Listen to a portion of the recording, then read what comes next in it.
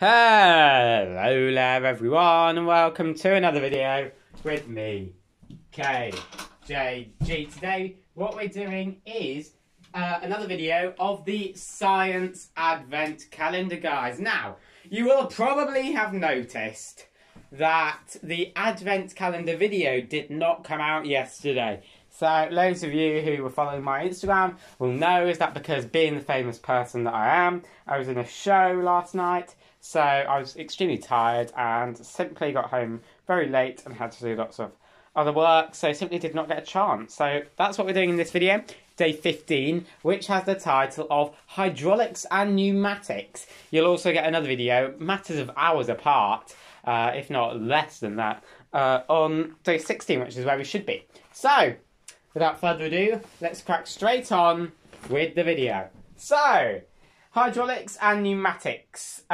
Additionally required is water, which I dyed blue. The syringe and tube from day 4. So, creating a vacuum. Take the syringe out of today's box. Forgot that existed. So, day 15. Day 15. Let me know if you see it before me. 15. Look for 15. 15.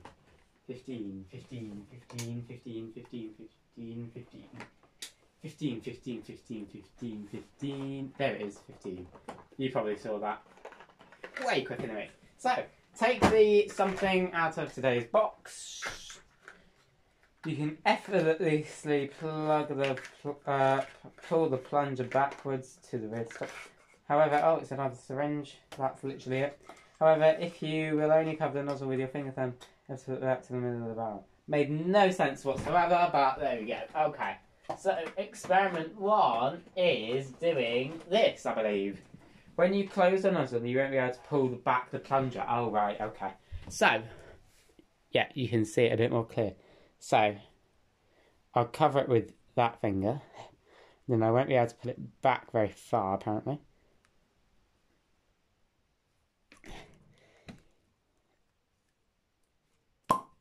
Okay, but yeah, without quite a large amount of force, if I was just to do that and just to slowly pull, it doesn't go very far. But, you know, when you super strong, you know, joking, but there you go. So yeah, when you cover it up, you can't pull it very far, and then when you open it, you can. Okay, that's experiment number 1. Hydraulic power transmission. For this experiment, you also need the syringe and hose from day 4 and some water. Okay. Take one syringe and push the plunger all the way in. Now, if I can remember how to do this, it'd probably be a bit more helpful. Is it like that? There, cool. Pull out the plunger of the second syringe that is open at the rear and attach both syringes to the hose. Okay. Now fully open the syringe and fill it with water.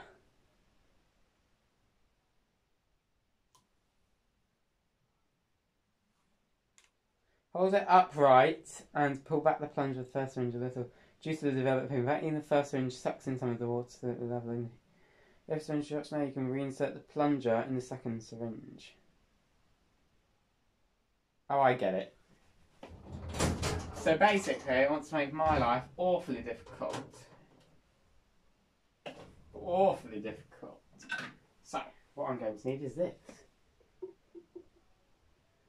No? It's not going to work, is it? Really? Really? No, it's not. Come on. It doesn't even stand up properly. Great. Pipette it is. Pipette it is, ladies and gentlemen. So, what we have to do is we have to hold it like so, and then we're going to pop some of our blue dyed water in here, like so. It's actually going quite quicker than I expected.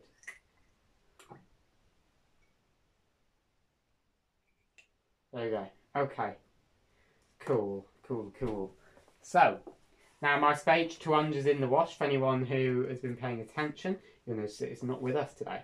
it is in the wash. Cool. So, there's that. Now, I'm going to come quite close to the camera so that you can see that when I pull back on this one, some of the water will come in. Okay, like so. Likewise, as I push down, it'll fill back up. Now what it wants me to do, reinsert the plunger. You can observe that the plunger in the first syringe moves outward. You can push in one of the plungers, and by doing so, push out the other one. So, that one's pushed in, and then what we're going to see, guys, is that one rise.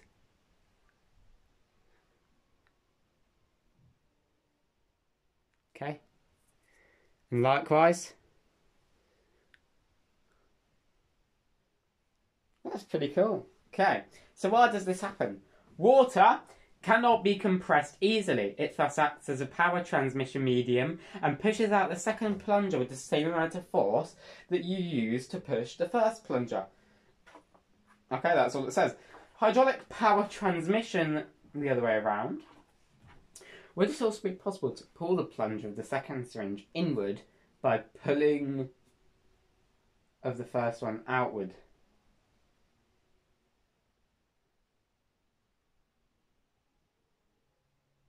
Right, that's so confusing. What? Right, I think. Right, so what does it want me to do? Pull the plunger of the second syringe inward by pulling the plunger of the first one outward. Pulling the plunger of the first one outward. What do you mean like that? We just did that, didn't we? I'm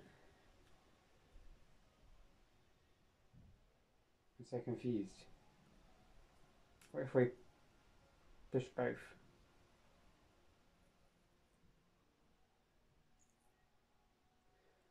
Cool.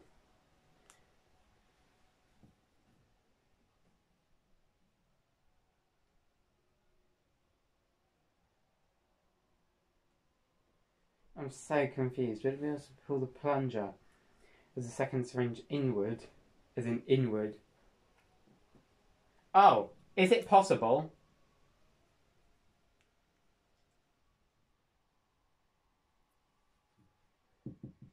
Right, I don't get it. I'm going to read it to you. Would it be possible to pull the plunger of the second syringe inward by pulling the plunger of the first one outward? Try it yourself. While it is relatively easy to pull the plunger of one syringe outward, the plunger of the other one won't move inward. Oh, like that?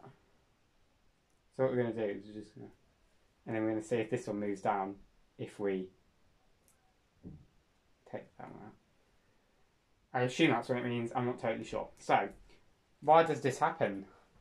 Glad you asked, because it's right here.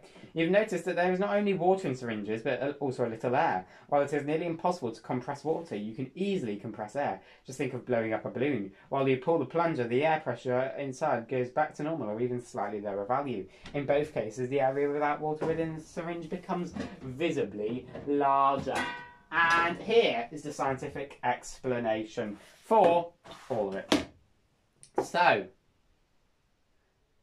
he says, he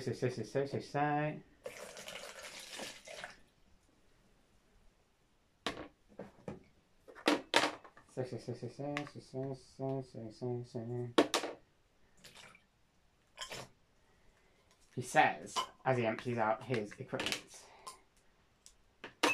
Lovely. Right. Hydraulics and pneumatics are related concepts. Both refer to the contained systems that move certain elements, for example, cylinders. The two terms contain the Greek word for water or wind, respectively.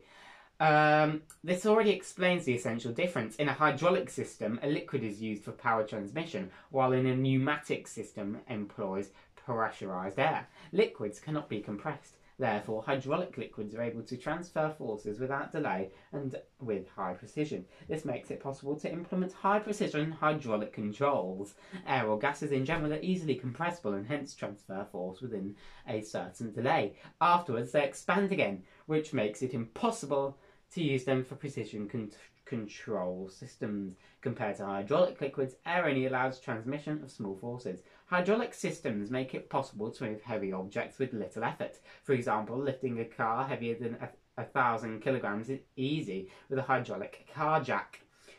Yep, and that is hydraulics and pneumatics. Stay tuned to the next video, the oobleck, in a couple of hours, or an hour, or less than an hour.